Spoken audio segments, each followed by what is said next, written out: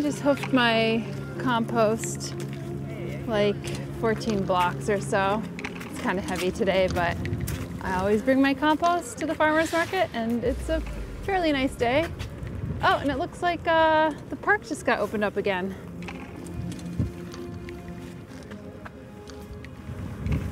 That's fun. All right, we're gonna check out the farmer's market, but today the goal is to show you some more of my peperomia.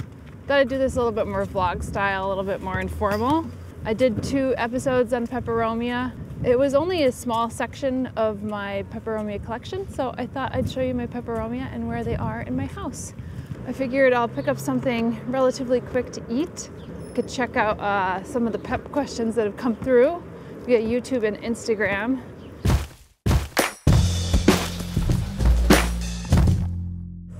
Let's see.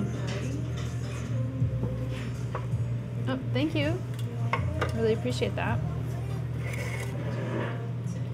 What is the best soil? Someone says they've never heard anybody talk about the smell of the rat tails, meaning the flowers. It's a very subtle smell. Someone asked where I got my chicken pot from, my chicken planter. I got that off of Etsy. I love that planter. Obviously got it after I got Kippy. Deepa asks, could you please also show where you place each plant in the house so that we get an idea? That is precisely what we're going to be doing today. Okay, I'm going to clean out the broccoli in my teeth, and I think I got a good handle of what people are asking as far as peperomia goes. So I'm going to head back home and we're going to look at some of my peperomia. Thank you so much. Thank you. Speaking of Peps, this is a Peperomia Hoffmannia, and it's a really flush one. You can see the little peperomia flowers. I have this one, I put it in my biopod, but I think that was a mistake because I haven't seen it in my biopod in a very long time. This one's gorgeous.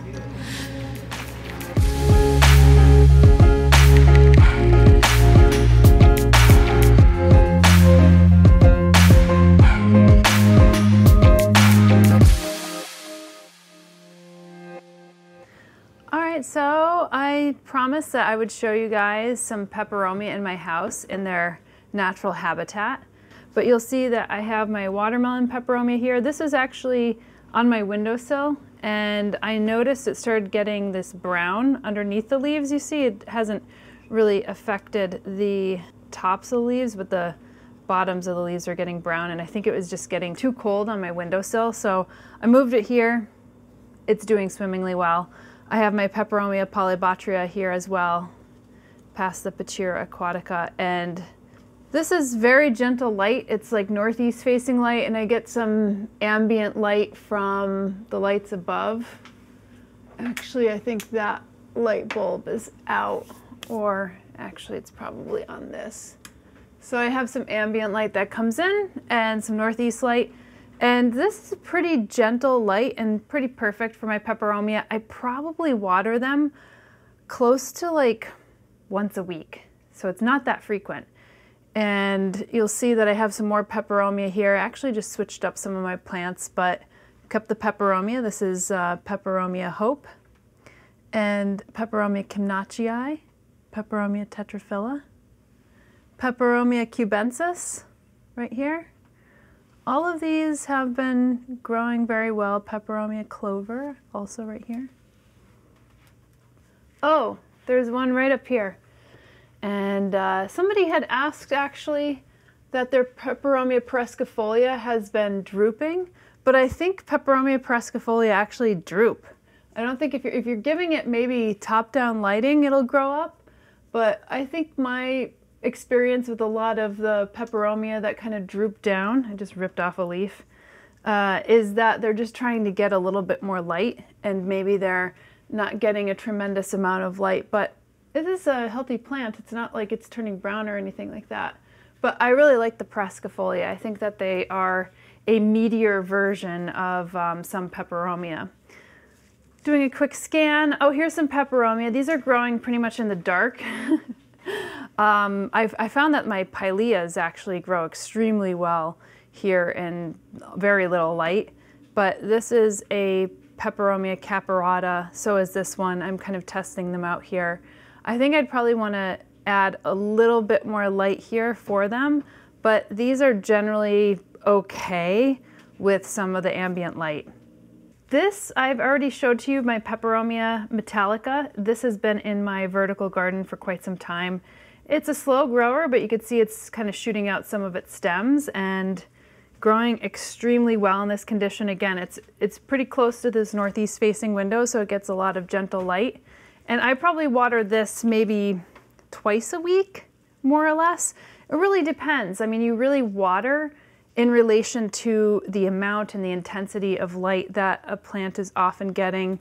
And, you know, and I tend to, somebody asked about the soil that I use, and I tend to always use a little bit more well-draining soil no matter what my plant is. So I'm always kind of adding perlite or lava stones or something to my soil, just amending it a little bit if it's just a regular potting mix, just because I just never want my plants sitting in wet feet if they don't have to be. Here's another Peperomia perescifolia. You could see that it's starting to droop down in some cases. And again, I don't think that means that the plant is unhappy or anything along those lines. It's just that it's probably one of the ways that it grows. You'll notice that Peperomia tetragona also grows this way. This is a little dry, so I probably will need to water this one. But again, I think it's a beautiful plant. The internodes are starting to get a little longer, as you could probably see here, although this one's quite short. So this might mean that it is, you know, reaching for a little bit more light. Might be better under a grow light. Some of the ways that you could tell your Peperomia needs watering, I mean, it may droop, but it may also droop if you overwater it. In some cases, you might see the leaves start to pucker, but it really depends on the Peperomia, because you have some really succulent versions of Peperomia, and then you have some that are a little bit more semi-succulent. But a good way is to also just kind of get a sense. You could pull on the plant a little bit, and you can see that this is pretty dry in here. The whole thing is actually pretty dry. And you might want to give it a good, you know, soaking and let the water flow out of it.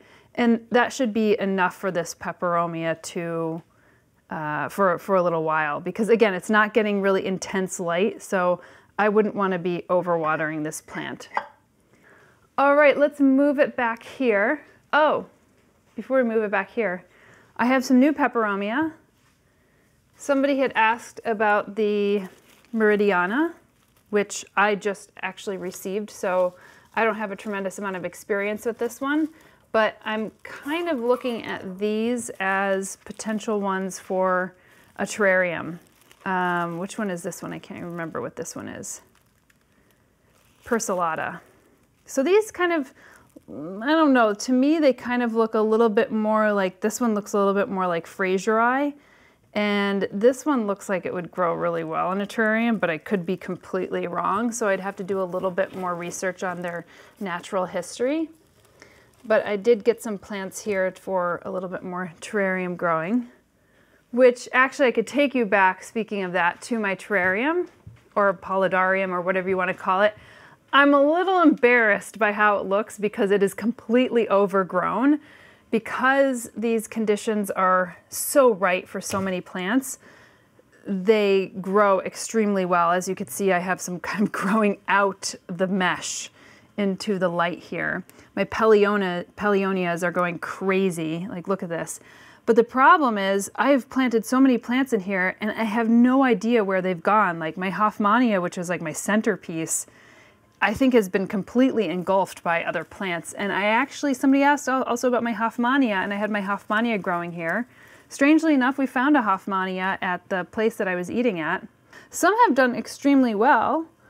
Let me see, this is my Anthurium scandens actually. Okay, so this one, this little fuzzy Peperomia, I got from NSE Tropicals. It was growing in her green wall and in some of her other plants. That's what the funny thing is, like a lot of these Peperomias, they're just growing in other pots of plants. And this one's a cool one right back here. Peperomia turboensis, that's grown really well, but it's also probably because I gave it a back wall with sphagnum, and This one's, I love it because it's like that little silver. It looks like my Philodendron Brantianum, which is somewhere back here.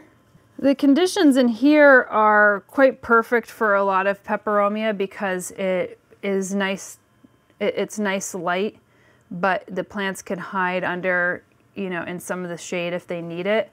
And it has higher humidity, and it will literally water itself when it needs in order to be able to create these like jungle-like conditions where a lot of Peperomia live, because a lot of Peperomia live pantropically in the tropics. So this is kind of like a set it and forget it to a certain extent, because as you could see, I really need to cut this back. And there are probably more Peperomia back here that I can't even get into. So that will have to be another episode in the future. All right, so I have some Peperomia here. This is my Peperomia elongata. You can see that the leaves are growing very horizontal to the ground, probably to take in some of the light. Again, a lot of these Peperomia are very used to growing on the forest floor. So this one is, to my knowledge, it looks like it's like pushing its leaves down in order to be able to get some of this light, because there's not a tremendous amount of light here. And the kinds of plants that I'm growing here are a little bit more Ripsalis, Peperomia. I actually started growing some Hoya and experimenting with Hoya here. That will have to be another upcoming episode, but the Hoya didn't grow as well. Oh, geez, look at this. This Ripsalis is blooming. That's super cool. Sorry, I'm getting sidetracked, but that's pretty neat. And then I have this Peperomia Silver Frost right here, which seems to be doing well. It's a little, I feel it's a little droopy, so it probably needs a little bit of water, because I don't think this has been watered and it feels very dry. You could also take out the pot, and if the pot doesn't feel heavy, when notice when you put water into the pot and then how heavy it actually gets. And it's almost like a feel for the plant, as opposed to sometimes it's just a science. So you could put a water gauge meter in there as well, but as you start to get a feel for your plants, you might recognize whether they need water or not. This whole area actually needs a little bit of water, so I could see some of my plants are actually drooping.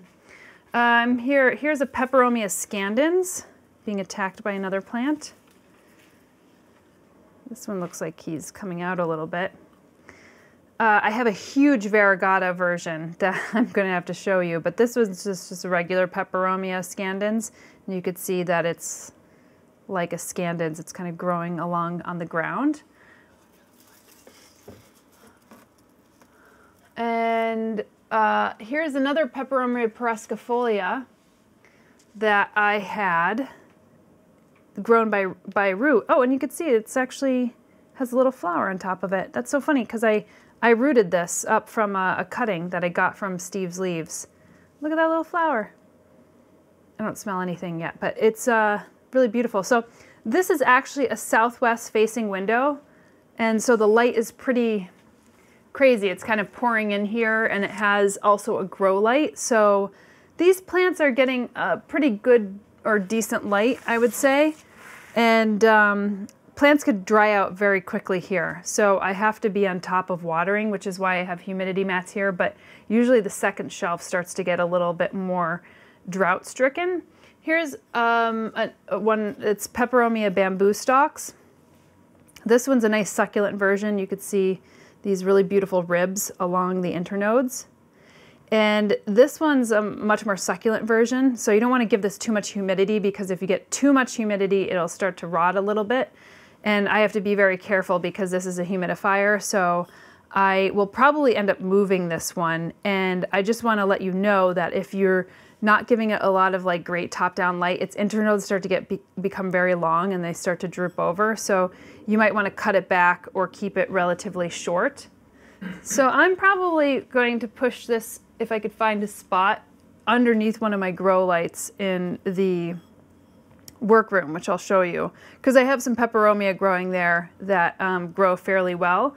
I think the challenge is, like a lot of my Peperomia, where I was growing a lot of my Peperomia, I'm growing Hoyas, because Hoyas seem to grow very well where I was growing my Peperomia. So I just have to, you know, you have to make space. And unfortunately, you know, when I have a lot of plants growing already, it's hard to make space. Here's a little Peperomia here. This is a Dullibriformis, but you'll notice actually as they get older and older, they start to become woodier. And some of the Dullibriformis I'll show you are much more succulent and some are a little bit more flat. This one is also probably pretty dry. Let me see. Oh, here's belly button Peperomia, Peperomia verticillata. This one is again in like southwest facing windows, so it's getting some light, but it's like a little bit more of a gentle light compared to the spring or summer months, because I would probably remove that in when it gets to be too spring or summer, because that one would probably burn a little bit. I don't like to keep a lot of my Peperomia into that bright light. The Dullibriformis will dry out very easily compared to some of my other succulent plants, so it's probably better if you pull that away. I'll show you where some of my other Dullibriformis is growing. Alright, so we'll go in here, and you'll notice I have only really a grow light right here from Soltech Solutions. I'll leave a link to this. And I'm actually growing philodendrons, Rhaphodophoras, and of course Peperomia here. And you'll see this is my Peperomia Dalstedtii. This was actually this particular one was in my kitchen, a little bit further away from the northeast facing window, and was dropping leaves like mad. And I already had a Peperomia Dalstedtii, this one, that was growing in here, and it was growing extremely well under the grow lights. And so I quickly moved this one in here and saved it. Saved it because it was, like I said, it was losing leaves. And oftentimes a plant will lose a lot of leaves if it was not getting the same amount of light that it was getting, or the same conditions even, that it was getting in the greenhouse, which again is really hard to recreate, especially because, like, you know, you have to gently acclimatize a plant to your home, especially if you have like drier conditions or less light conditions. Right back here, you might be able to see this Peperomia viridis variegata, and that has been growing again here for quite some time. I have this little light that I could turn on too. That helps, you know, every little bit of light helps, but again, this is very high light, but as soon as you hit here, you're probably in a medium light area. And again, by the time you hit here, it's probably medium to low light area. Like I said, Peperomia don't need a tremendous amount of light, so growing under a grow light in the interior of your space is totally fine for a lot of Peperomia. All right, let's see what else I have. Oh, here. This one's a relatively new one. I've had this growing under my ficus now for a little over a month, probably a month and a half. This leaf is a little brown, probably just got dry. This is something that you could actually probably cut off. If I had a pair of scissors right now, I'd cut this off. This is Peperomia Rana Verde. I think it's actually a relatively new cultivar because I haven't seen it before. I don't overwater this. I mean, I have my fig tree, of course, but I have all these other plants kind of growing underneath this. This is Aglaonema, philodendron. I have some Calathea here. And this one's growing extremely well. I think it's probably used to, even though it's a cultivar, Peperomia are often used growing on the forest floor or in rocky crags or in wood. And so this is probably accustomed to growing under this. It's a nice dark leaf, which kind of tells me that it has a lot of chlorophyll in, so it could probably handle being in a slightly less light condition. So love this one so far. It's a beautiful cultivar. This is my Peperomia quadrangularis, and it has been growing here in this pot for 3, 4, 5 years. I have no idea now anymore. I've never like really moved it from this corner, and it's growing extremely well. So it's definitely one of my favorite Peperomias, and I treat it much more like a succulent. Like, I'm not watering this very often, maybe again once a week. And this doesn't have a hole in the bottom, so I'm very gentle with watering it. Like, I'm not watering it so that it has like a bunch of water sitting on the bottom. So I'm a little bit more mindful, I guess.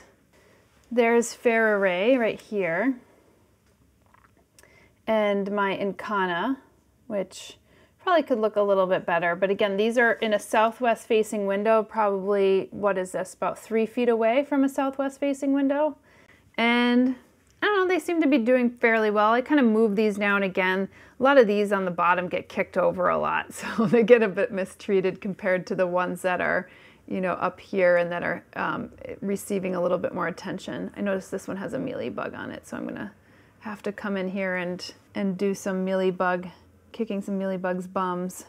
All right, and then if we over here, we have Peperomia glabella, which I think this is a little bit better as a terrarium plant, but this has been growing in this pot without drainage for quite some time. I rarely overwater my Peperomia, and in most cases I default to watering less than more. All right, I'm just doing quick scans to see like if I'm missing any Peperomia. This is Peperomia Ruby Cascade, which is a relatively new one for me. It's really succulent and a nice kind of hanging basket. I'm also cutting off its leaves to see if I could actually do cuttings of this particular plant. I'm not quite sure how well it propagates, but I'm gonna give it a shot, especially like in my situation. I don't have like the best propagation station here set up, but here is my Peperomia scandens variegata. It is a massive plant. I used to have an Aschenanthus kind of here, but it shed like a sheepdog. Didn't grow really well in that space that I put it in. Maybe it was getting too much sunlight, but for whatever reason, this Peperomia scandens variegata grows extremely well. You can see it starts to shade itself out, and it might get some like brown leaves here and there and some crispy bits, but that's kind of what you get when you have something that's so full and it's, you know, shading itself out and shading some other plants out as well. So that's a really great plant. I mean, I'm so happy that it's happy here.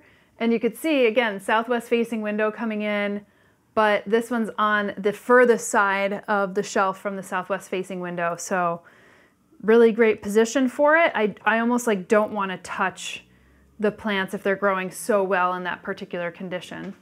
If you come over here, I have my Peperomia blonda right here and my Peperomia obtusifolia right here, facing a southwest facing window, but kind of shielded by this box, and it grows really well there. So I'm not gonna complain. I'm gonna keep it there. Again, how much do I water these? Maybe like once a week. In the summer, maybe it has to be a little bit more because the light becomes really intense in this room. Another Peperomia obtusifolia here. You could see another variegata back here. And if you come down here, you'll see a Peperomia caperata. This needs a little bit of water. It's definitely, my water day is usually tomorrow where I go gangbusters, but for right now, I'm looking at some of these and I'm like, oh, you need a little bit of water. And here are some of my Peperomia dullibriformis, and you can see how they have like different variations. Like this one has a much thinner, flatter leaf. This one's a little bit more smaller and, you know, almost like crested in a way. This is Axillaris, or Asperula, sorry, Asperula. And this one's a dullibriformis as well. And you could see that this like epidermis is kind of like a taco or a Hot Pocket stuffed of epidermis, and it's got this cuticle. And again, this is sort of from a southwest facing window, but not directly in a southwest facing window. And it is just kind of like sitting here in a little bit of shade. And I find that kind of works a little, you know, much better for Peperomia. Here you'll see my gravelins right here. It's always been kind of shoved here. I used to have a gravelins in my bathroom, but it didn't really do well. I think this needs a little bit more light than some of my other Peperomia that I have in northeast facing windows. And I have some Polsii and some rubella back here. That's again kind of stuffed. I do kind of forget about them, but they don't mind being forgotten about because they're Peperomia and they don't always need to be loved the way that we love the rest of our plants. Oh, completely missed Peperomia jamesoniana. This has always been growing in this window and it has seemed to do well with the cold because this gets really drafty here. And then I have some Peperomia kind of growing here, also fighting off some mealy bugs that I've found kind of growing into these, on these plants. Oh, see, here's a mealy bug right here. Yeah, I've had some mealybugs on the crassula here on the jade, and I went ahead and still planted plants in there. Mealybugs tend to look like you have underwatered your plant. It'll start to make the plants pucker a little bit.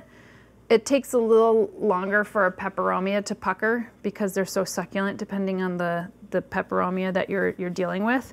But I just have to go in there and just like be very OCD and try to clean that out, or bringing in some integrated pest management, which I usually do in the springtime, and releasing them and letting them go whole hog on those mealybugs. Oh, Peperomia prostrata, also in flower right now. You probably are only going to get it in a silhouette fashion because the light is pretty bright coming in. But this is I have growing, and it's growing pretty well. Had one in my bathroom, didn't have enough light, but this seems to be growing really well. It gets bald on top, but it's also because it's not getting a lot of light. You're getting the light coming in from the side. So I don't mind that it balds on top a little bit. It's just natural because it's the light that I'm kind of giving it. If I'm giving it a little bit more top-down light, then you'll probably see that it won't go so bald on top. So there you have it.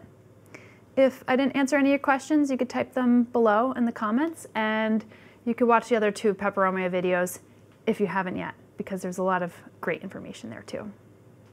See you next week.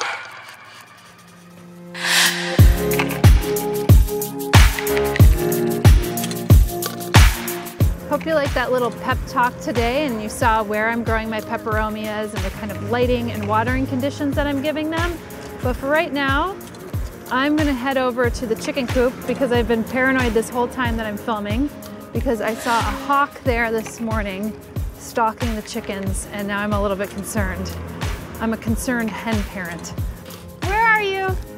Girls, get over here. What are you doing over there? Get your bums over here. There's the hawk sitting right up over there. Come on, apricot, what are you doing?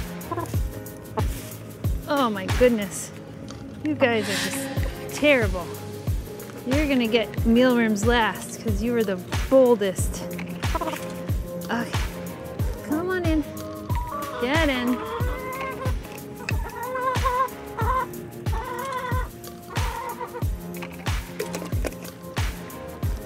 Apricot, come here. Look at what I got. Come here. Oh, oh. Guess we got some eggs. Here you go. This is little apricot's egg. Ooh, look at little calcium deposit right there. Imperfect egg. Some here. Oh, I've got all brown eggs today. Let's see if there's any blue. No blue eggs, just these.